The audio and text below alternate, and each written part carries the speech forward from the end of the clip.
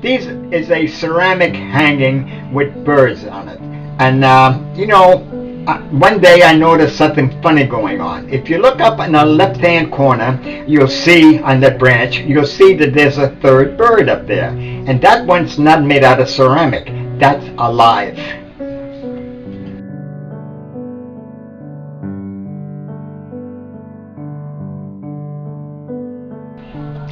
So I decided to investigate, and what do you think I found? A little tiny nest. This nest is about 1.5 inches in diameter.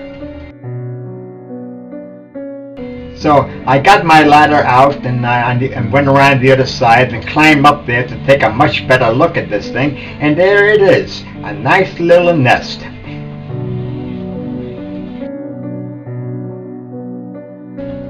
I put my fingers on this thing just to give you a perspective as to how small it really is. When I say it's 1.5 inches in diameter, that's pushing it a little bit. I don't even think it's that big.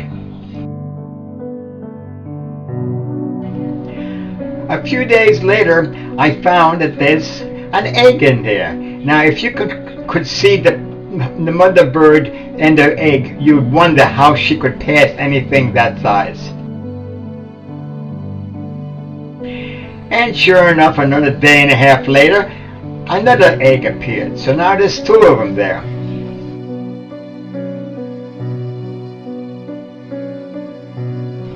And this is Mommy. This is a hummingbird. And she's perched there in a tree waiting for me to move and get out of the way so she can go back to her eggs. But I'm being a little stubborn about it. So I took a nice close-up shot of her, then went into the house, and she did what she's supposed to do.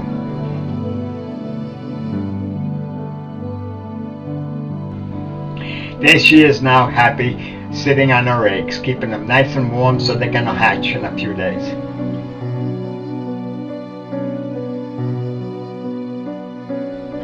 About a week later, I noticed something. That is not an egg anymore. That looks like a little beak sticking up. And sure enough, they are 2 nice little chickies, all covered in fuzz. Aren't they cute? Okay, boys, wake up. It's chow time. Now at this point, I'm going to give you a real close-up. And of course, if this doesn't frighten you to death, nothing else ever will. Just watch how she shoves that beak down that little chickie's throat, all the way down. Talk about a sword swallower. Wow.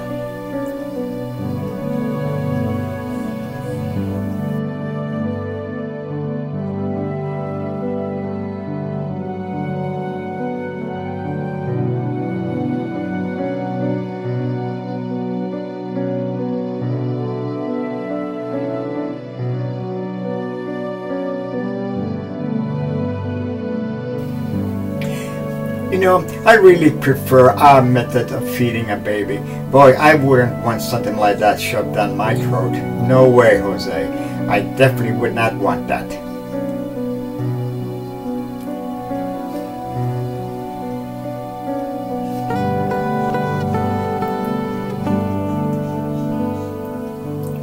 Alright, now she's overfed, and then she's going to sit on him and keep him nice and warm and snuggly. Now this is another feeding. Look at what she's doing to that poor little chick. God, it's unbelievable. It's no wonder she can put that much beak down his throat. Look at how long those throats are. I mean, that throat is longer than what the bird is itself, because he's only as big as the tip of your pinky. Oh well, whatever makes them happy, I guess. That's good enough with me.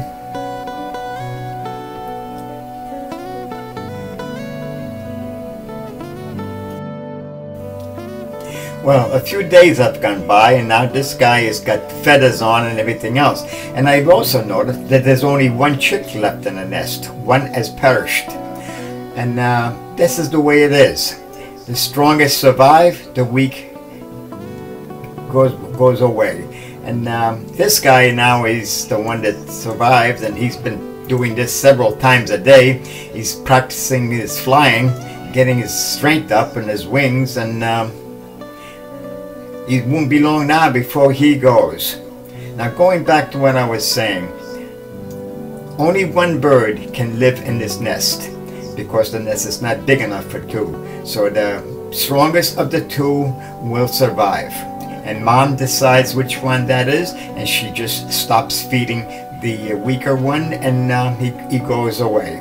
And I don't know, this is, I guess, the way you keep the species real strong and going, because you just save the strongest ones. And it's kind of cruel, but that's it. Well, here's this guy now. He's getting ready to fly, and actually he flies the coop on Tuesday, April 22nd, and that's this afternoon. This is one of his last feedings that mom is going to give him, because after this he's going to be gone. This was a very interesting learning curve for me, seeing how birds survive. Okay, this is the nest to show you.